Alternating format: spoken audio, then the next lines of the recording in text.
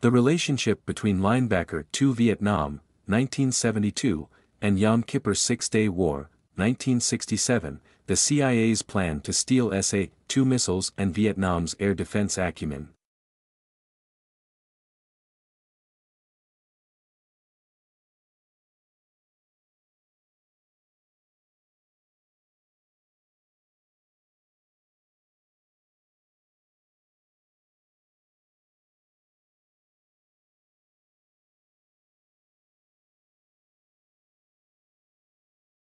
In 1957, the Soviet Union's Design Bureau, led by renowned anti-aircraft missile experts such as Rasputin, Pygrushyn, and Korobov, developed an advanced anti-aircraft missile system known as the S-75 Vina or S-75 SAM, codenamed SA-2 by NATO, in 1959, under Soviet guidance. The People's Liberation Army of China successfully shot down a reconnaissance aircraft from Taiwan violating Chinese airspace Sussuing SA-2 missiles. This marked the first successful use of surface-to-air missiles to shoot down enemy aircraft in the history of air defense warfare. Then, on May 1, 1960, the Soviet Union used SA-2 surface-to-air missiles to shoot down a U-2 reconnaissance plane from the United States flying at an altitude of 21,000 meters over the Sverdlov region.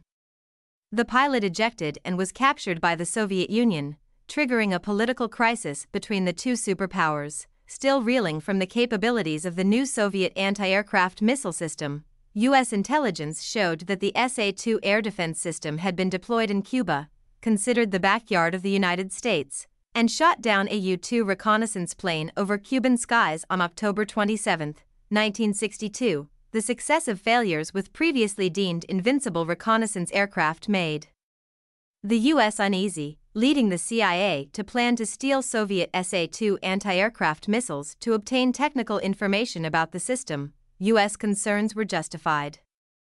Firstly, the S-75 anti-aircraft missile had excellent performance, but Americans knew little about its combat capabilities.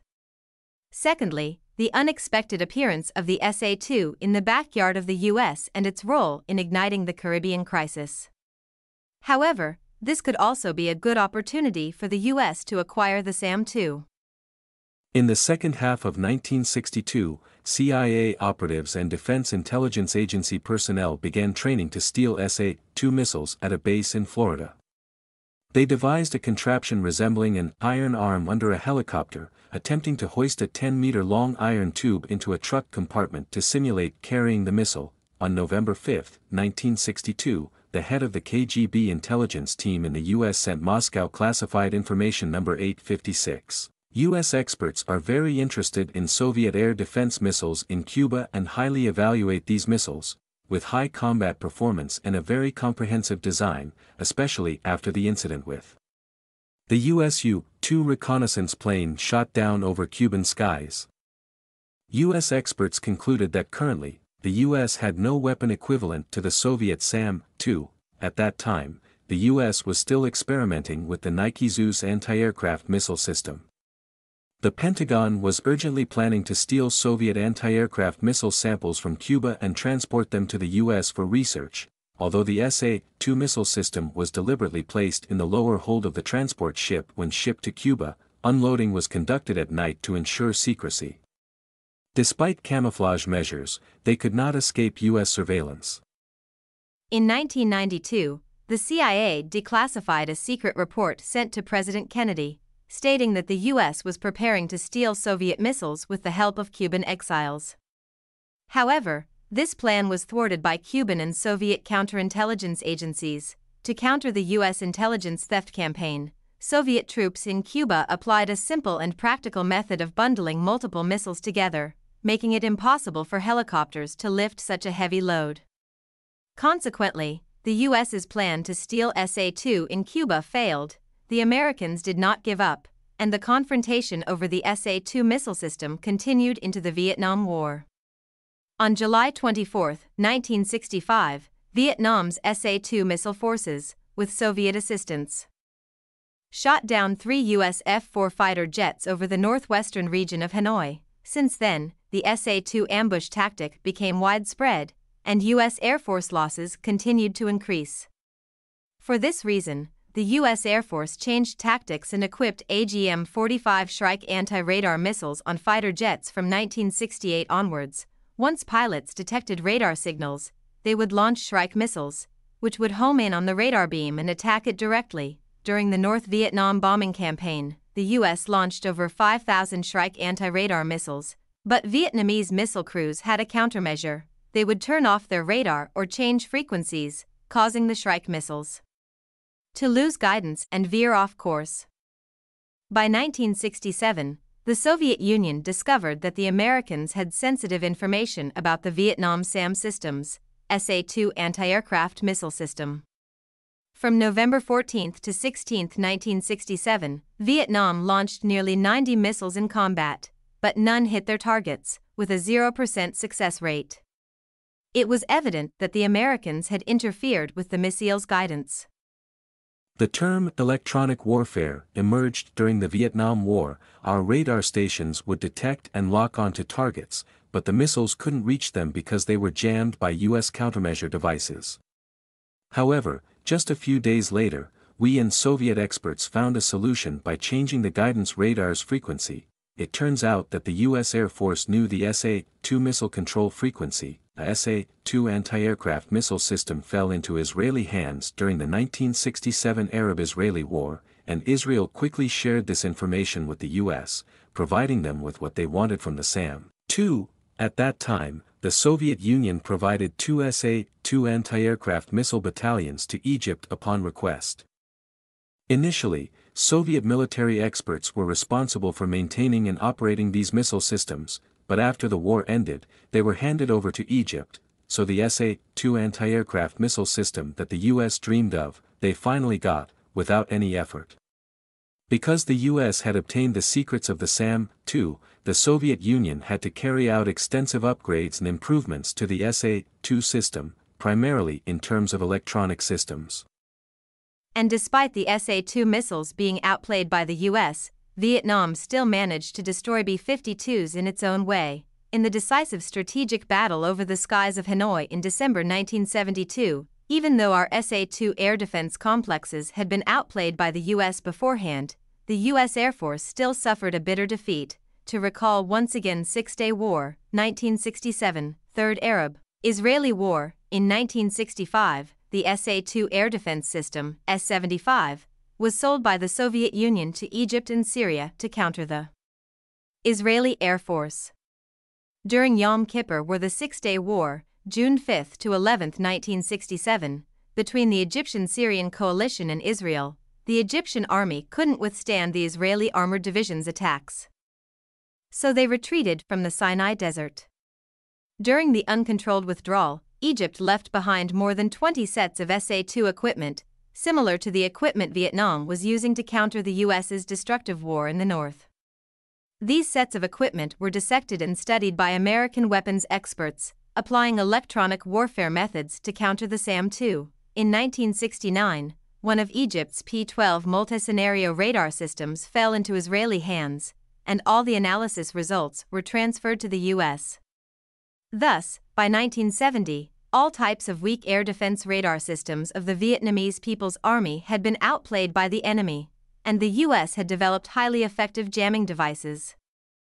Like the B-52D, which initially carried 8 jamming devices, by December 1972, it had increased to 15 jamming devices, including 2 aluminum foil jamming launchers. U.S. military experts confidently claimed that the B-52's current adversary was not the SA-2 missile but the MiG aircraft, as all the technical secrets of the SA-2 had been thoroughly exploited by the U.S. in the Middle East beforehand.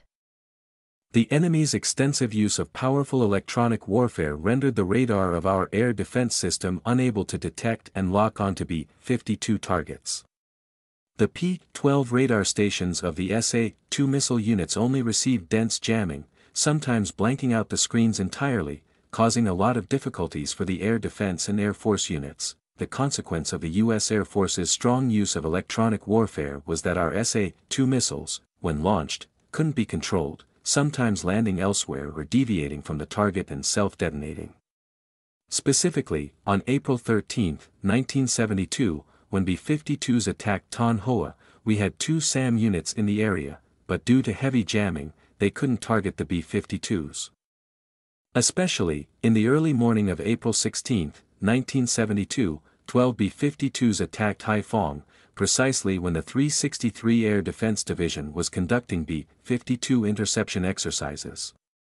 In this battle, the 363rd Division launched a series of missiles, but couldn't shoot down any of the enemy's B-52s. Through studying the enemy's jamming tactics, our engineers noticed a special phenomenon: the enemy's jamming devices didn't interfere with the 3 cm waveband. For Vietnam, this discovery was extremely valuable, the reason being, at that time, we had equipped a type of radar developed by China working in the 3 cm waveband, specifically the K-8-60 target acquisition radar commonly used for 57mm anti-aircraft guns. The K-8-60 radar operates in both the 10 cm and 3 cm wavebands. With this discovery, we integrated the target element of the K-8-60 radar working in the 3 cm waveband with the SA-2 missile guidance system. In November 1971, the first set of equipment was successfully developed and named KX. In February 1972, the Ministry of Defense ordered the deployment of the K-8-60 radar for combat testing at Battalion 89, Regiment 274, stationed in Quang Binh, to re-evaluate its ability to detect B-52 targets, counter jamming, and counter-Shrike missiles. As a result, in a period of 2 months, February 22 to April 6, 1972, the KX equipment detected targets 18 times, including 2 B-52s and 16 tactical aircraft. Following these highly favorable results, the Joint Chiefs of Staff decided to implement the project to improve and install 6 sets of S-75 Dvina, SA-2, equipment in Hanoi to prepare for B-52 attacks. However, only 2 sets were completed, including the trial set. These 2 sets of equipment were installed for Battalion 79. Regiment 257, deployed in the southern Red River region, and Battalion 57, Regiment 261, deployed in the northern Red River region. During the 1972 Dien Bien Phu in the air campaign, Battalion 57 effectively utilized target information from the K-8-60 radar to engage B-52s. In the battle on the early morning of December 21, Battalion 57 performed exceptionally well, shooting down 2 B-52s with 2 S-75 missiles. Especially, Battalion 79 shot down 1 B-52 entirely using the unified targeting method with the K-8-60 radar. Seeing the effectiveness of the K-8-60 radar, after December 25, the Joint Chiefs of Staff ordered the use of all K-8-60 radars in the Hanoi area to intercept B-52s. If a target was detected, the information would be relayed back to the command posts. Therefore, from December 26 until the end of the campaign, we achieved even more resounding victories. The special feature of the K-8-60 radar is its ability to distinguish B-52s from other types of fighter aircraft, including decoys. This is due to the unique characteristics of the B-52's reflected signals received by the K-8-60. Furthermore, the K-8-60 radar had the advantage of not being susceptible to Shrike missiles, as the Shrike missiles only targeted the 10 cm waveband of the missile control station. Therefore, the equipment was almost immune to the frantic electronic countermeasures of the U.S. Tactical Air Force. After more than 40 years since the 12-day campaign in 1972, the secrets gradually came to light, and only then did U.S. Air Force experts acknowledge the innovative capabilities of the Vietnamese Air Defense Forces and admit the fatal weaknesses in their strategy.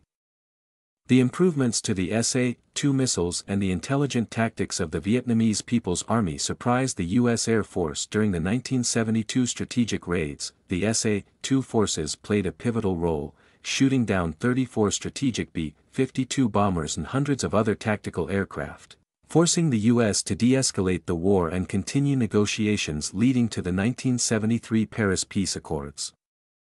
Thank you for watching and supporting the channel. Please subscribe to receive the latest videos. Purchase unique Vietnamese products on our website, and we will ship worldwide. My website, https://vhshandmade24h.com.